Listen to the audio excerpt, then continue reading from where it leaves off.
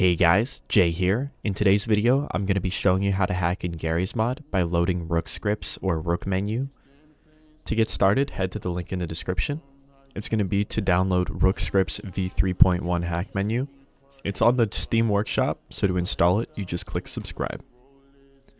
Then you'll want to join a server that allows client-side Lua, or use my other video, how to hack on any Garry's mod server, to load the Lua script. If you want to see a list of servers, you can click here and it'll show all of the available ones.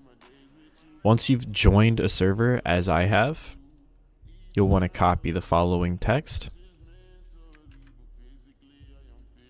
and enter it into your console.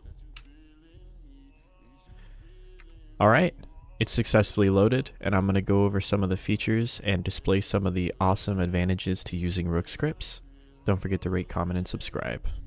So I finally can spend the rest of my days with you, girl. I'm dangerously in love with you. I'll never leave, not just mentally, but physically I am feeling you.